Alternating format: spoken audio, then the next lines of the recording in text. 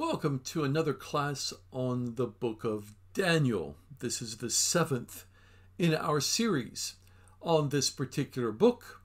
This lesson was presented on Thursday evening, 25th February 2021, originally in a Zoom class for the British Bible School, as the UK continues in lockdown, but more solid plans for us to be coming out of lockdown within the next couple of months. This particular lesson, we're going to be in Daniel chapter 5.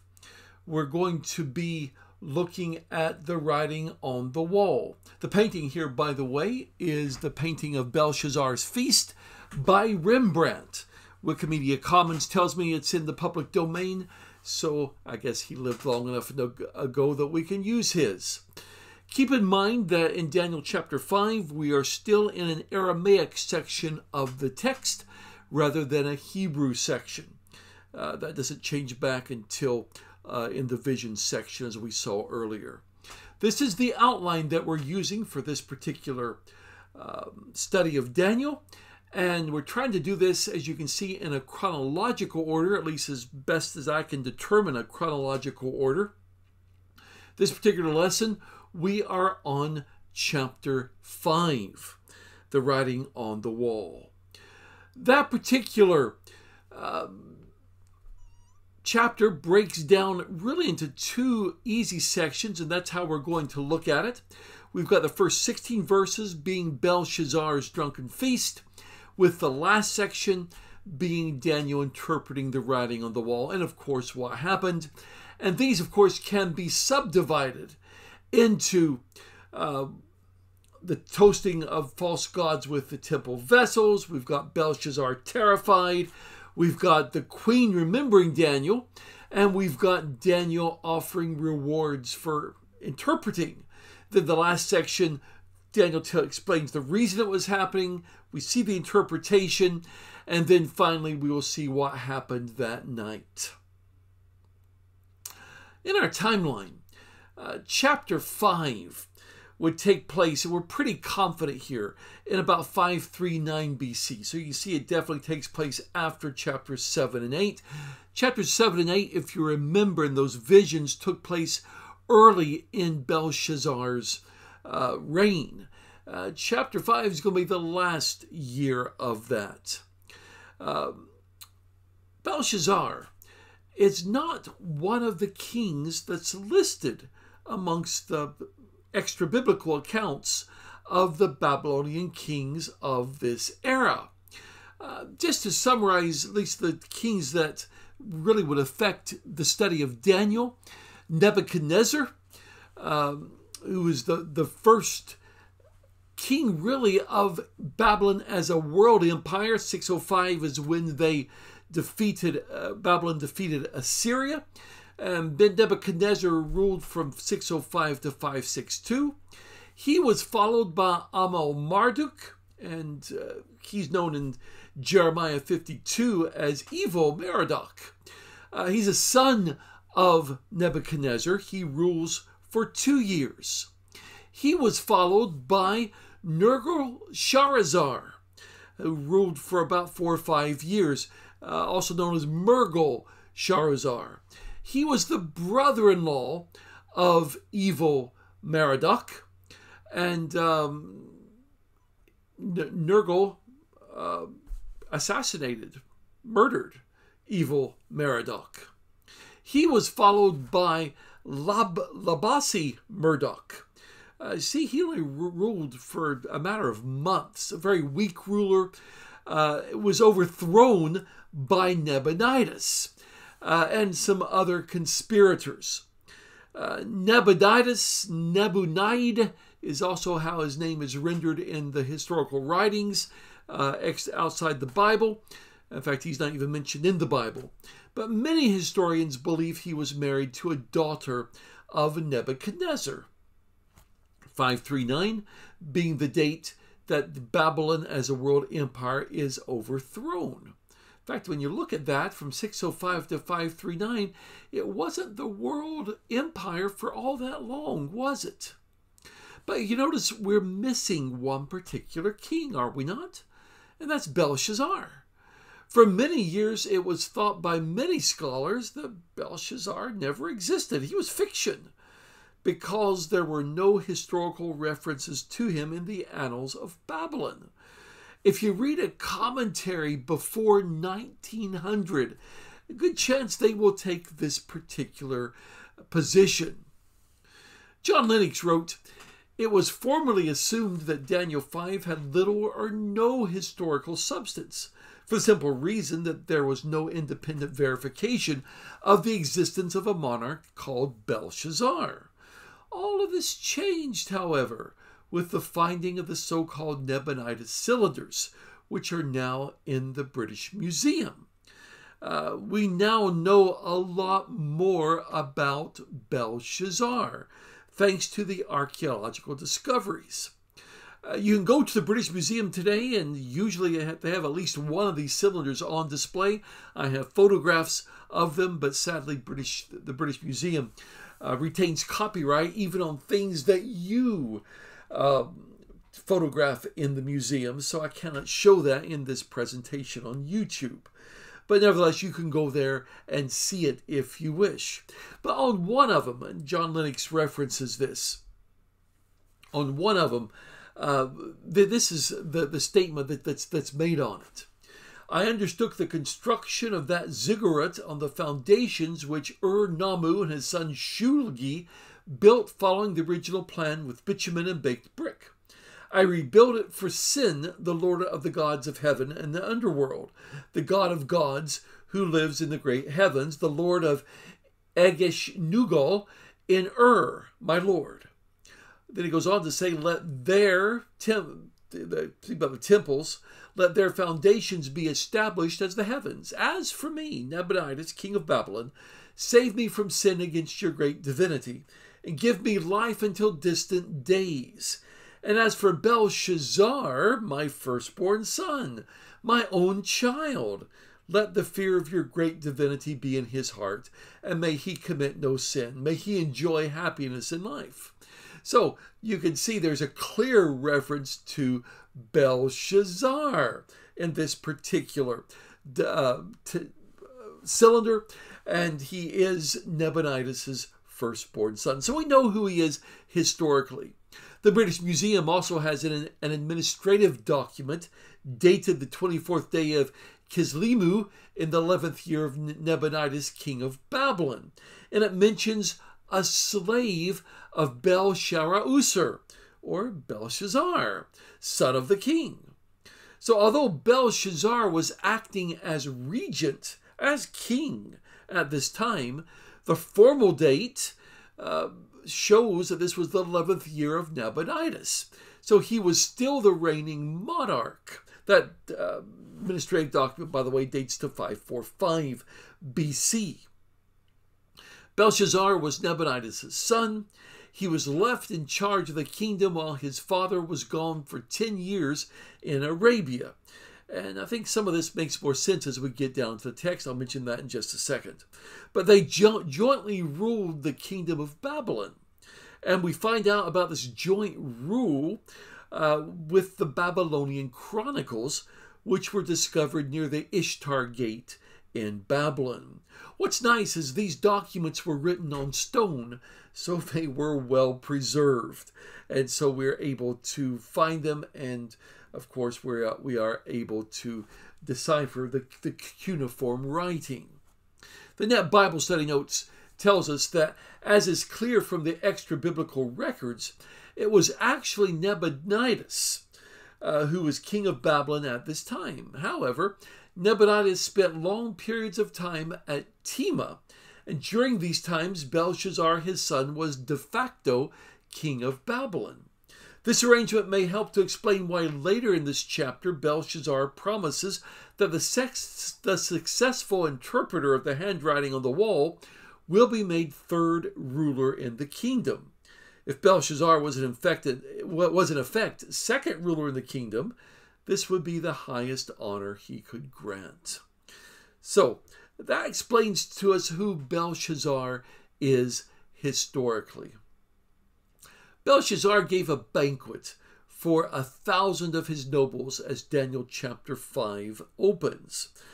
This number probably included wives and concubines as well. That was very typical of a Babylonian feast, because they included wives and concubines. We'll get to the Medo-Persians, and that's reflected in Esther chapter 1. We find that the women had their own banquets separately. This banquet here that Belshazzar gave seems to have been quite heavy on drink. John Lennox commented that the story of Belshazzar's feast is one of the most famous parts of the book of Daniel. It has been notably painted by Rembrandt and set to music in the celebrated oratorio by William Walton. From it comes the memorable phrase, "The writing is on the wall," and it forms a spectacular tragic climax to the first half of Daniel's work. The palace, we know from excavations in Babylon, included a plastered throne room. It would have been 52 meters by 17 meters. If you're like me and thinking old money, 170 feet by 56 feet. Now that probably would have been a bit cramped for 1,000 guests, but it's entirely plausible that it could have been used. We know historically that Cyrus's army had already defeated the Babylonian armies. Babylon was surrounded, and what's Belshazzar doing? Belshazzar's giving a huge feast. Warren Wiersbe commented on this. Belshazzar knew that the army of the Medes and Persians was encamped outside the city, but he was indifferent to the danger that they posed. After all, the city was surrounded by a complex series of walls, some of them over 300 feet high, and there were numerous defense towers on the walls. Could any army break through the fortified bronze gates? Wasn't there sufficient water for the people from the Euphrates River that flowed through the city from north to south? And wasn't there adequate food stored in the city? If ever a man was proud of his achievements and had basked in self-confidence, it was Belshazzar. So that's what we see happening. And there he is in this banquet, and he's drinking wine in front of everyone. If you think about a head table, and it's very likely was an elevated head table so everybody could see him as the king. Homer Haley adds that from the emphasis given to wine in the chapter, it seems that the feast was more a drinking hour or wine fest than a food festival, although food was probably served. And even our pubs today, even though the people go there to drink, they do serve food. And that's sort of the idea that lots of drink, you need some food as well. So that may be the idea going on here as well. Being inebriated, Belshazzar ordered the gold and silver vessels that Nebuchadnezzar had taken from the Lord's temple in Jerusalem to be brought out so that they could all drink from them. Before we get into what's going on with the drinking here, notice that Nebuchadnezzar is referred to as Belshazzar's father, and I would place that in quotes if I was doing it. We know that he was not the son of Nebuchadnezzar. This is not a direct father-son relationship. He was, though, as we mentioned, possibly a descendant of the great king, although not through his father, it'd be through his mother. Inscriptions tend to indicate that Nabonidus, Belshazzar's dad, married Nebuchadnezzar's daughter, and that is a distinct possibility. But he was a ruler after Nebuchadnezzar, and in that sense, he would also have been a son. The Net Bible Study Notes tells us that this word translated father could be equally translated ancestor or predecessor. We see that in verse 11, verse 13, verse 18 as well. The Aramaic word translated father can on occasion denote these other relationships. Concerning the difficulty in tracing the lineage of Belshazzar, whose actual father was Nabonidus, back to Nebuchadnezzar, John Golding, in the Word Biblical Commentary on Daniel, argues that the two chief points in Neo-Babylonian history are the empire's rise under Nebuchadnezzar and its fall under Nabonidus Belshazzar, so that Nebuchadnezzar, the father of Belshazzar, summarizes and reflects the general historical facts of the period. So all that does make sense in the historical context. The vessels were brought out, the ones from God's temple in Jerusalem that Nebuchadnezzar had taken. They're filled with wine, and the people drink toasts to their idols from the goblets which have been consecrated to be used in the worship of God. And again, the Net Bible Study Notes comments that making use of sacred temple vessels for an occasion of reveling and drunkenness such as this would have been a religious affront of shocking proportions to the Jewish captives, if they had known, of course, what was going on. While all this was going on, suddenly there appeared the fingers of a hand in midair, which began to write on the plaster of the wall. That it was opposite the lampstand indicates that this was in clear view of at least Belshazzar, if not everyone there. The king saw this hand, and he immediately turned pale. The strength went out of his legs, and his knees began to knock together. I think we could easily say he was extremely frightened. The alcohol may have contributed to some of this. In fact, how would we react if we were sitting watching television one night or eating or whatever we do, and suddenly a hand showed up on our wall and started writing on it? I think we'd be terrified as well. John Lennox wrote that the God that Belshazzar didn't believe existed had broken through all his feeble defenses and finally gained the king's undivided attention. It must have been terrifying for him to discover in this way that the God he did not believe in was the God who was there. Absolutely. Immediately, he called for the wise men of the land to read and interpret the words which had been written on the wall by the disembodied hand. The words were difficult to read, let alone understand.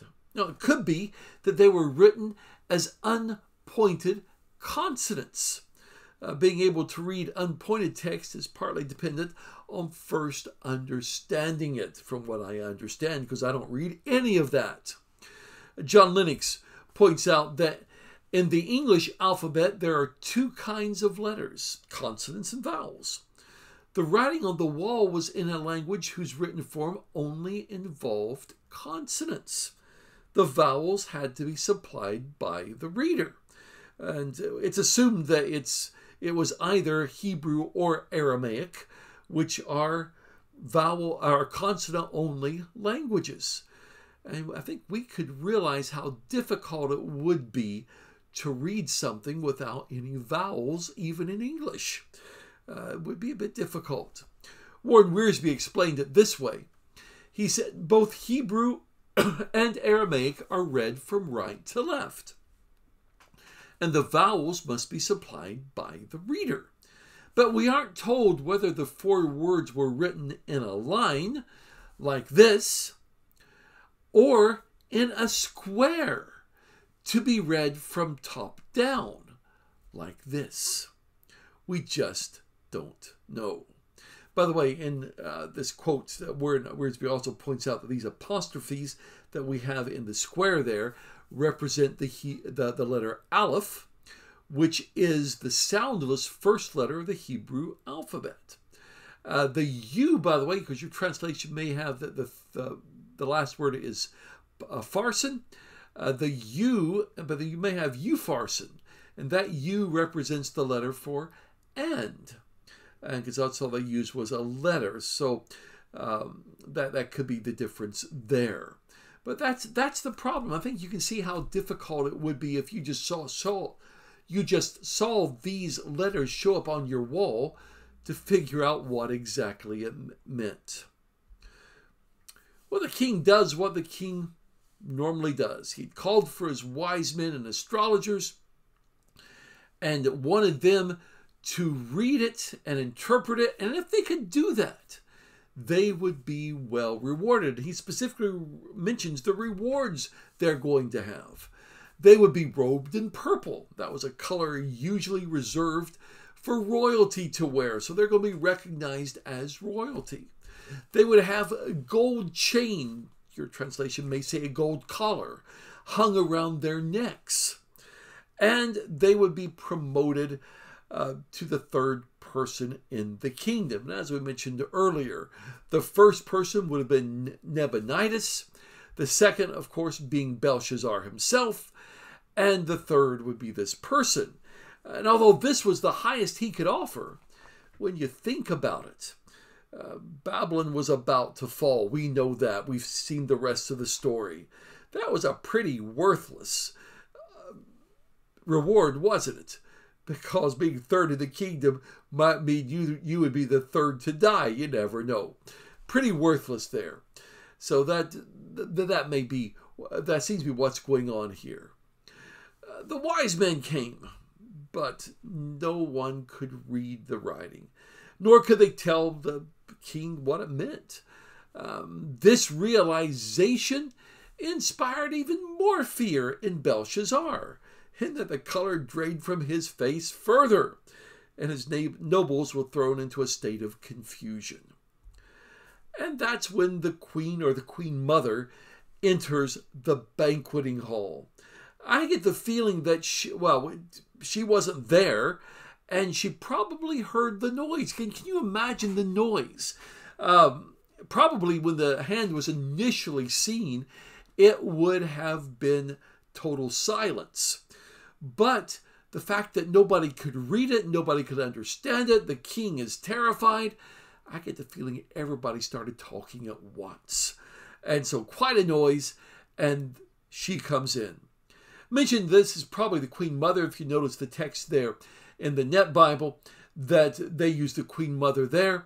This is most likely the Queen Mother, Belshazzar's mother, possibly the daughter of Nebuchadnezzar. The Net Bible study notes explain why they used it in this way. In Aramaic, the term is the queen, and many translations go that way. In the following discourse, this woman is able to recall things about Daniel that go back to the days of Nebuchadnezzar, things that Belshazzar does not seem to recollect. It is likely that she was the wife not of Belshazzar, but of Nabonidus, or perhaps even Nebuchadnezzar. In that case, queen here means queen mother. And the New Century Version actually uses the king's mother to identify her. Now, some scholars, David Recton in the Truth for Today commentary series, S.R. Driver in the Old Cambridge Bible for Schools and Colleges, suggested that she may have been Nebuchadnezzar's widow, and therefore Belshazzar's grandmother. But historical records state that she would have died years before this, that her death would have been roughly in 547 BC. We're in 539. So most likely this is Belshazzar's mother, or as we would call her today, the Queen Mother. She begins to speak to Belshazzar. She asked him, why was he so despondent? Didn't he know his own history? They had a man in the kingdom who could help him out of this predicament, who had the spirit of the gods in him. During the reign of Nebuchadnezzar, he was known to possess clear insight and godlike wisdom, so much so that Nebuchadnezzar made him the chief of the wise men. The man's name was Daniel. The king called him, that's Nebuchadnezzar called him, Belteshazzar.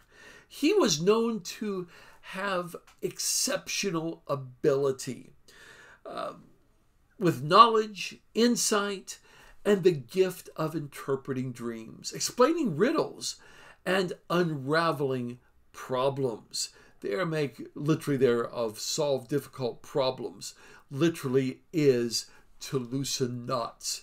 Sort of like that idea of loosening difficult problems, loosening knots. But basically what she's telling Belshazzar is that this is the ideal man for the king to call to find out about the writing on the wall. Belshazzar should send immediately for Daniel. He would give the king the necessary interpretation. Now we might ask why Daniel was not called earlier. I think there's several reasons, but it very well could simply be he was a Jew. He was known to be a Jew, and Belshazzar is committing sacrilege against the Jewish God. At least that's how he thought of Yahweh. So that may be why he totally didn't call on him. There's another reason as well, which we'll get to in a second. But Daniel's brought in to see the king, and we need to keep in mind he would have been an old man by now. The year is 539 BC. It would seem that Daniel was taken captive in that first deportation, 606, 605 BC, 606, I believe. And if he was 15 then, add 67 years to that, and you get that he was now well over 80 years old.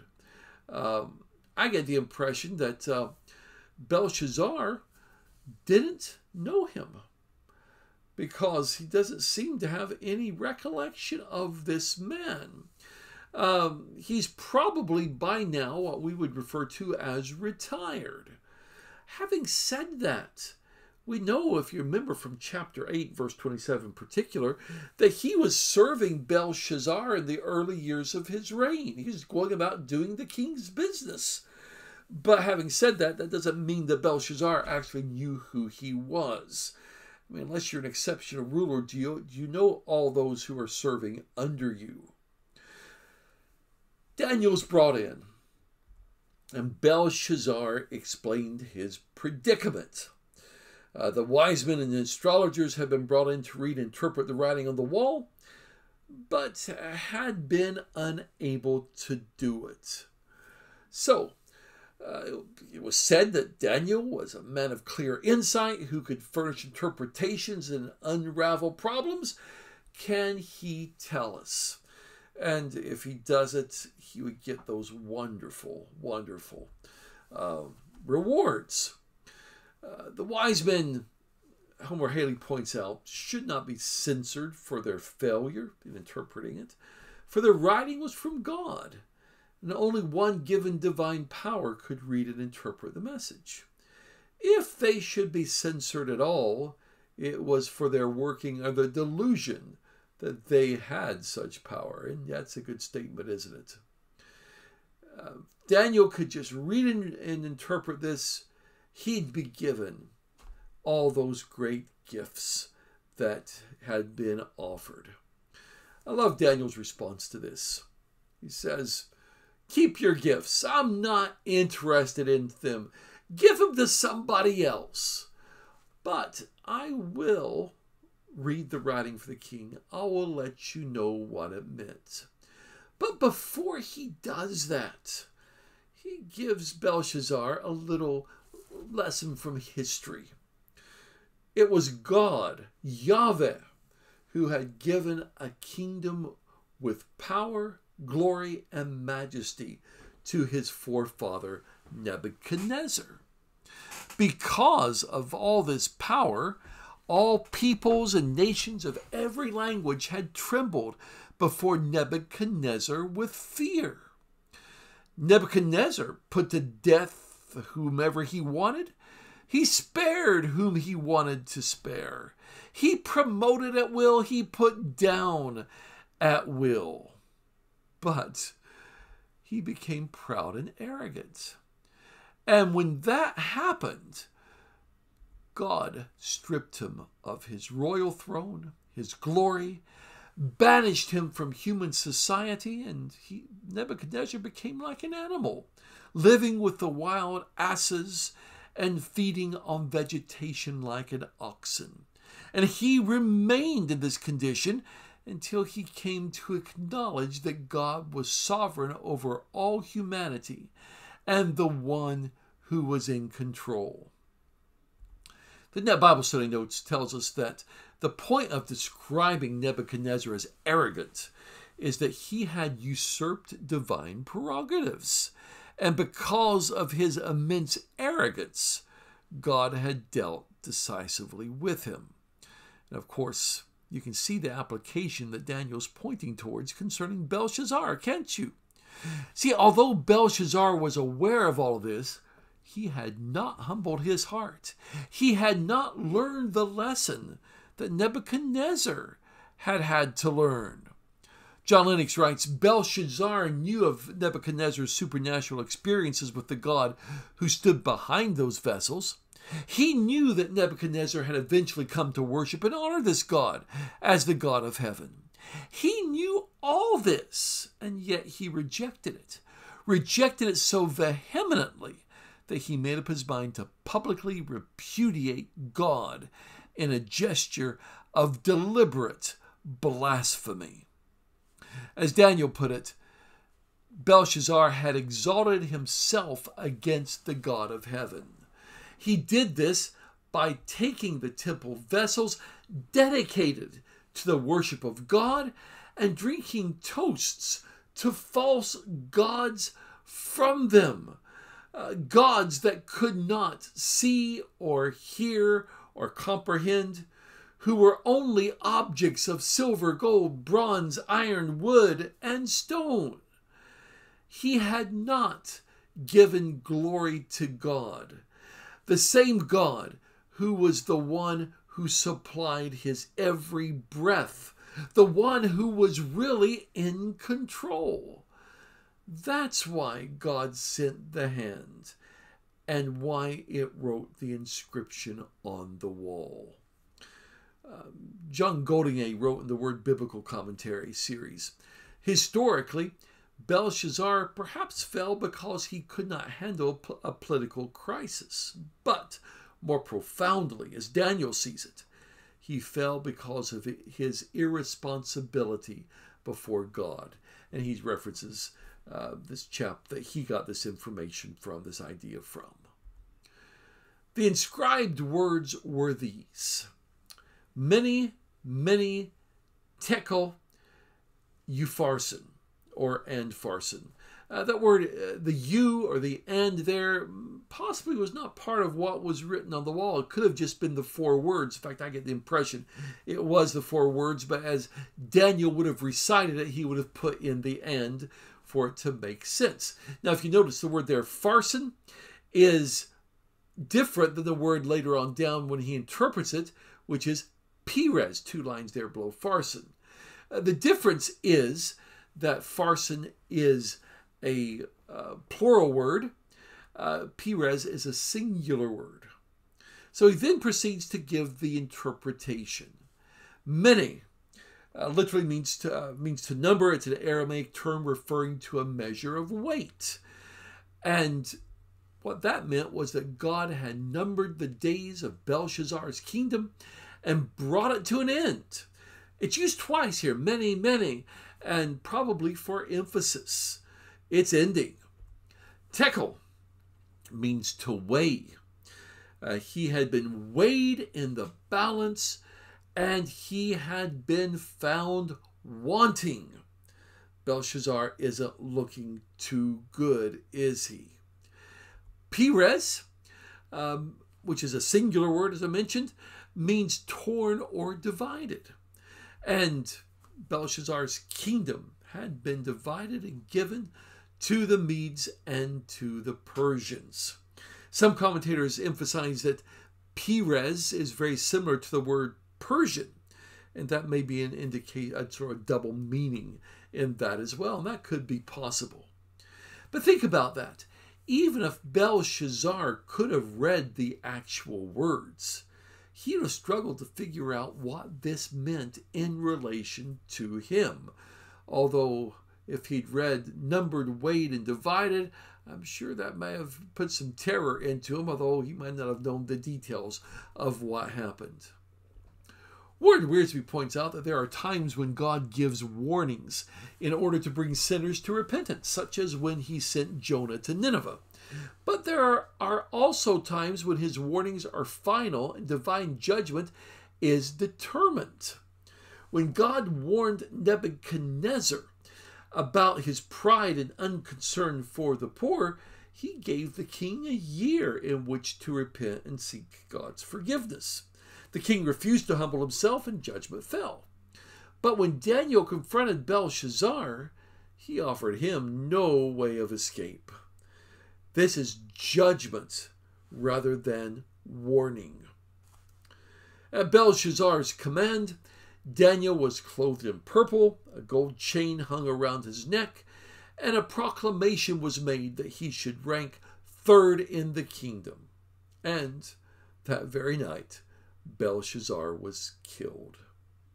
Sir Edwin Arnold wrote a poem, which is quite lengthy. F.W. Farrer, in his commentary on the book of Daniel in the Expositor's Bible series, quotes the four of the lines. I thought they summed up very well what happened.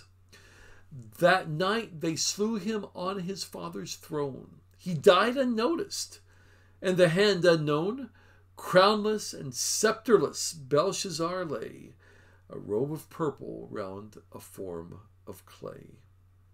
That's exactly what happened. This, by the way, is quite an extensive poem. One of the commentaries I have has the whole thing printed, so it's quite a long poem. Farrer goes ahead to point out, and I thought this was of significance, that Belshazzar, his name meant literally Bel preserve the king, Bel being one of the idol gods. But Farrer comments, but Bel bowed down, and Nebo, and another one of the false gods, Nebo stooped and gave no help to their votary. You may be like me, and votary is not a word in our English usage. I looked it up in the dictionary. It means a devoted follower, adherent, or advocate of someone or something else. So the false gods gave him no help, gave Belshazzar no help. They were nothing, as Daniel had put it. They could not do anything anyway. According to historians, by the way, this took place on the 12th of October in the year 539 BC.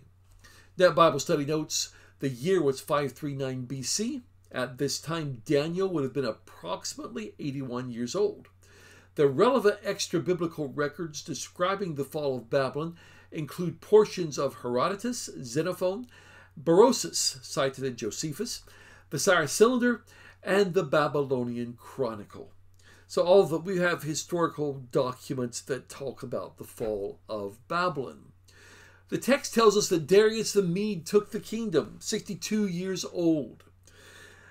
He didn't as much conquer Babylon as receive it. We know that to conquer Babylon, what they did was diverted the flow of the Euphrates River, which ran through Babylon, ran under Babylon, and the army entered the city on the dry riverbed. Very clever, if you think about it. John Lennox says it would appear from extra-biblical evidence that Babylon fell to Persian troops without a battle in Nabonidus' absence. Herodotus records in his histories how the Persian troops gained access to the city by temporarily diverting the flow of the river Euphrates. Darius the Mede. We have no extra-biblical record of this person. Nothing outside the Bible. So we don't totally know anything about him except for what we find here in the book of Daniel. Now there are some suggestions the scholars make. Some suggest this may have been another name for Cyrus, because kings often had more than one name. There's no real evidence for that in extra biblical records and historical records, so we can't really attach all that much to that. We know that there are other kings named Darius. Maybe that would lend to this idea, but the ones we know historically are from a later era. Some take the view, Homer Haley amongst others, that this is somebody we know from inscriptions as Gabaru. John Whitcomb Jr. wrote a book entitled Darius the Mede, which advocates this position, and it very well could be correct. Warren Wiersbe commented that many students believe that Darius was Gubero, an important officer in the army whom Cyrus made ruler of the province of Babylon. So that would seem to fit, wouldn't it? Would it not? Darius the Mede must not be confused with Darius the First, who ruled from 522 to 486. And you see 522, it's quite a few years after 539. Darius the First encouraged the Jewish remnant in the restoration of the temple. That's recorded in Ezra 5 and 6. He went on in a footnote to say some scholars think that Darius was the title of the Persian ruler, just as Pharaoh was the title of the Egyptian ruler. This would mean that Darius the Mede could have been Cyrus himself. So all of that is a good explanation as to who this could have been. So very well could be correct. But so Darius the Mede, either it's another name for Cyrus, or it is somebody he put in charge of ruling over Babylon. So either is possible. The Medes and Persians were one kingdom, although initially, as you can see from this map, they would have been two. If you notice, Media was quite extensive. Babylon is still active there. Persia down in the bottom there. The Medes were from an area which includes modern-day Azerbaijan and northern Iran. They formed an alliance with Babylon and others to destroy Assyria in 605 BC. But that alliance ended during Nebuchadnezzar's reign. They began to conquer Babylon in 555 BC. Cyrus became king over the Medes in 549. You can see on the map there, he plundered the Median capital in 550. Although Cyrus was of Persian descent, he didn't begin to rule over Persia until 546 BC. Persia, as you can see, is in the southern part of present-day Iran. They became one kingdom, as is shown here in the green, and really the world empire at this particular time. The kingdom is known in the text here in Daniel as the Medes and Persians. If you remember from Esther, it's referred to as Persia and Media. And they, apparently historical documents can go either directions. Medes and Persians, Persia and Media. I usually refer to it as the Medo-Persian Empire. Of the two groupings there, the Medes were considered the more advanced, the more civilized of the two. Greek writers referred to the whole as Medes long after Cyrus' days. You'll find Cyrus referred to as both Cyrus the Mede and Cyrus the Persian. It's one and the same person. But what we find here is that Babylon had fallen, and it was no more. It's now the Medo-Persian Empire. Warren Wiersbe wrote, "The city of Babylon boasted that it was impregnable, that there was enough food stored away to feed the population for 20 years. But the Lord said that Babylon's time had come. The Lord brings the counsel of the nations to nothing. He makes the plans of the peoples to no effect. The counsel of the Lord stands forever, the plans of his heart to all generations." That's a quote of Psalm 33. "The will of God shall be done," Wiersbe says, "no matter what." And that's what happened. A point of textual interest here. If you're following along in some translations, some versions of Daniel, you will find that in the last verse, there's a slightly different type of numbering. The Net Bible does this. In Aramaic, what we have in our English versions is chapter 5:31 is actually chapter 6 verse 1, the beginning of the next chapter. And the verse numbers between English and Aramaic are one different then throughout chapter 6 until we get to chapter 7. That's just a point of interest. I don't know why. It's divided up differently, but that's what we know from text. That might be of interest to you. Well, what are the lessons that we can learn from this chapter of Daniel? Obviously, God is in control. It has to be a lesson. It's a lesson we find in every chapter in the book of Daniel. He is supreme. He is sovereign. Not just by the way of those who believe in him, but those who don't believe in him. And we'll make a little comment on that a little bit later on as well. We do find that God is in control also of world powers. He's the one that makes nations rise and fall. He brought Babylon to the front. He made Babylon fall. He brought Medo-Persian Empire to the front. God is in total control. And we find that God will judge the world. That's a lesson I think we can learn here. Ferrer suggested that this was the lesson from chapter 5. Always be ready for God's final judgment. You see, Belshazzar wasn't. He wasn't ready for God's judgment and was found wanting. We need to always be ready. I think that's a lesson we can take away from this chapter. A fourth lesson would be that God humbles the proud. And maybe we could add to that, especially those who do not believe in him. Many today seem to think that if they don't believe in God, that he ceases to exist, that he is nothing. That's what Belshazzar thought, wasn't it?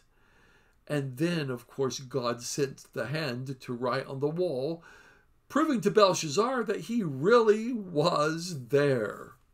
John Lennox wrote, Belshazzar's blasphemous drinking to the idols of the Babylonian pantheon stands in stark contrast to the privilege that Christians have in expressing their loyalty and worship to God as their king through a different ceremonial act of drinking.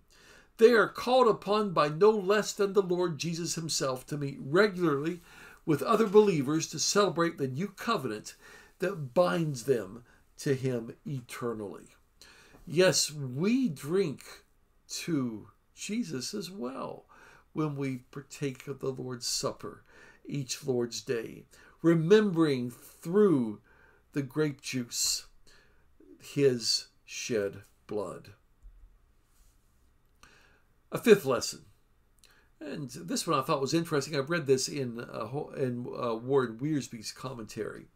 We need to respect those who are in authority over us. And we see this in Daniel's response to Belshazzar. He responds respectfully. Wiersbe wrote this, Daniel was respectful to the king, but he was not afraid to tell him the truth. Even if we don't respect the officer in the way he or she lives, we must respect the office, for the powers that be are ordained of God.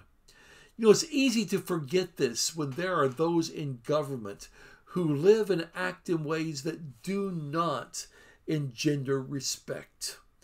As Christians, even if we don't agree with our rulers, we still acknowledge them, we still respect them, we still pray for them, and all that's found in the writings of the apostles. That's what we're to do for Christians. And one last lesson. We don't know what influence we're going to have on those around us. This was a lesson that Homer Haley spoke about. He wrote this, consider the growth and development of Nebuchadnezzar's faith and comprehension of God's greatness through the faithfulness of Daniel and his three friends, and of the Queen Mother, who remembered Daniel's power through his God and recommended calling for him in time of need. one can never realize fully the leavening influence faithful lives can have on the world. Daniel really made quite an impact on Nebuchadnezzar's court, didn't he? Even so much that years later, in fact, almost 60 years later, the Queen Mother remembers Daniel and what Daniel had done for who we believe was her father, King Nebuchadnezzar. She remembered that. Daniel had quite an influence. Thank you for joining us for this particular study. In our next lesson, we will be jumping ahead to Daniel chapter 9. Chapters 9 and 10, two more vision chapters, take place in this, if I remember correctly, this first year of Darius the Mede. And so we're going to add those in here. And then we'll do chapter 6, and then we'll conclude our study with chapters 11 and 12. Thank you for joining us, and we hope that this has been of benefit to you.